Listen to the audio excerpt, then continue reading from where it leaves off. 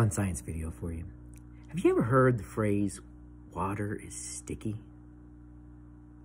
Some people have never heard that, but water is sticky. Have you ever wondered why water's sticky?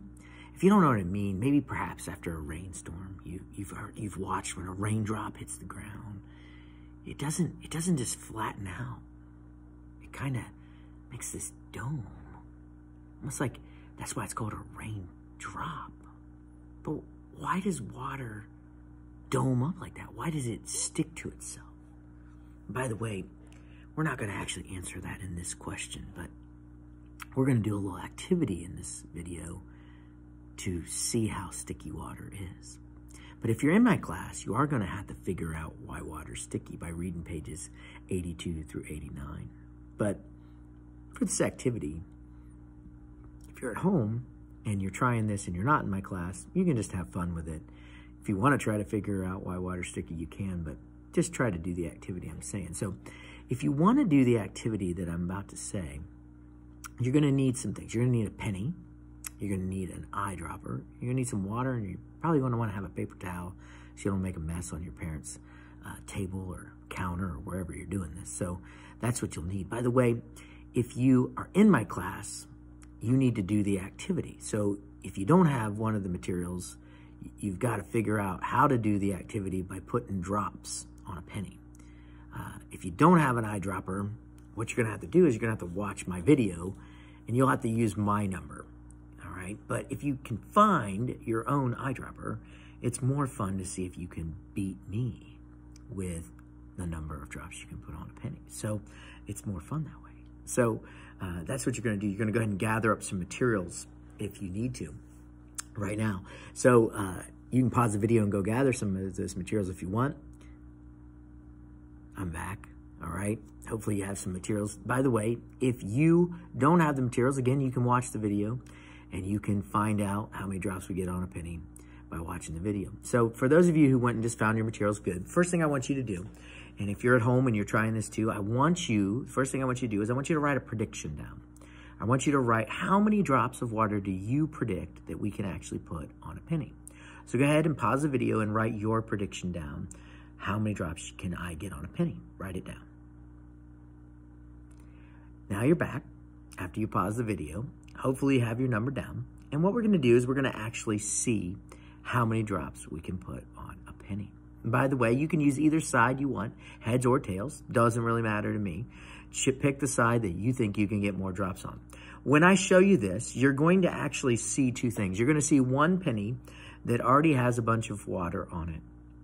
Okay, and I'm just showing you that so you get a chance to see that doming effect that I was talking about. You'll be able to see that on one of the pennies. But I'm actually going to go ahead and put drops on a penny that you see as well. So that's what I'm going to do.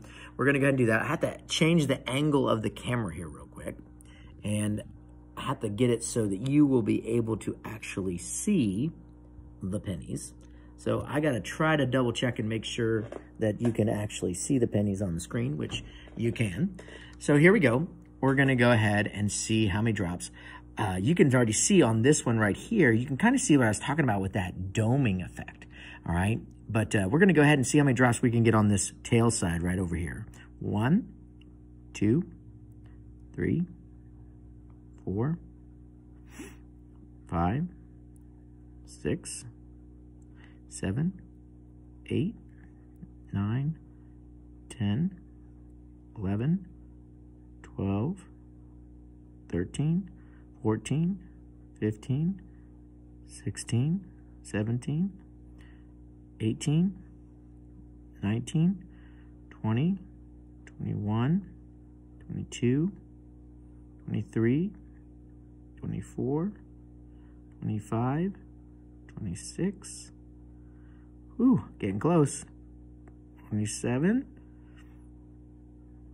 28, I'm going to stop for a second. Wow, that's amazing, 28 already. By the way, I love it when I put drops on the tail side. You can actually see Lincoln sitting inside the Lincoln Memorial.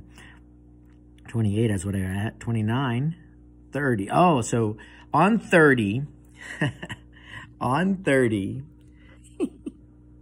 on 30 it went. So I got 29 drops. And by the way, earlier on that other penny that was on the head side, I was only able to get 26 drops. So I actually was able to get 3 more drops on the tail side than I was able to get on the head side. Perhaps there's a reason for that too. Maybe you could look at that and try to figure that out. But anyway, what you need to do, all right now is, did you beat me if you did it on your own? If you beat me, great. That's awesome if you beat me. But if you didn't beat me, that's awesome too, because you were able to at least run the test. You know, a lot of people are surprised, unless they've done this before. That's the fun part of the science video. A lot of people are surprised that they can get that many drops on a penny. That's the exciting part of this video. I know it's maybe not as exciting as some of my science videos, but that's a pretty amazing thing.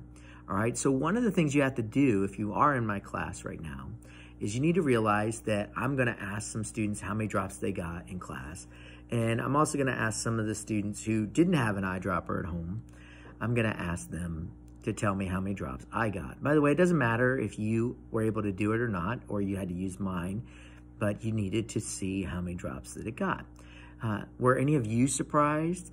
Did you get more drops, and did I get more drops than you thought you would, than what you predicted?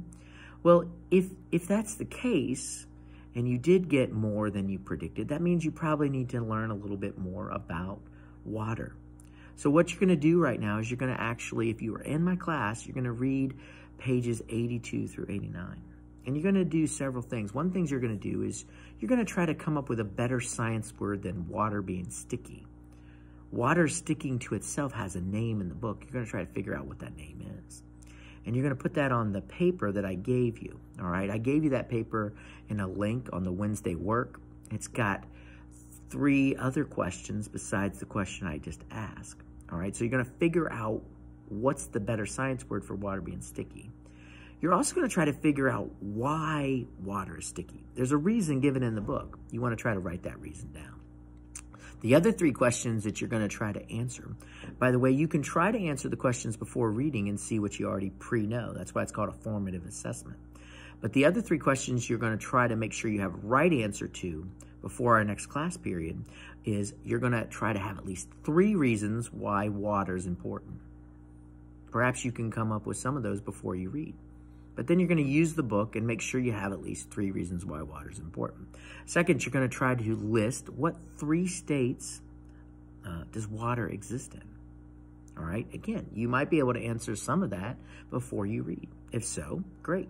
If not, use the book, pages 82 through 89, to help you with that. And finally, besides the property we're talking about with water being sticky, you also have to come up with at least 3 other properties of water that are listed in the book, pages 82 through 89. If you were just watching this video for fun and you're not in my class, you don't have to do those questions. But perhaps you want to figure out why water is sticky. You could try that on just using a search engine and go and type, why is water sticky?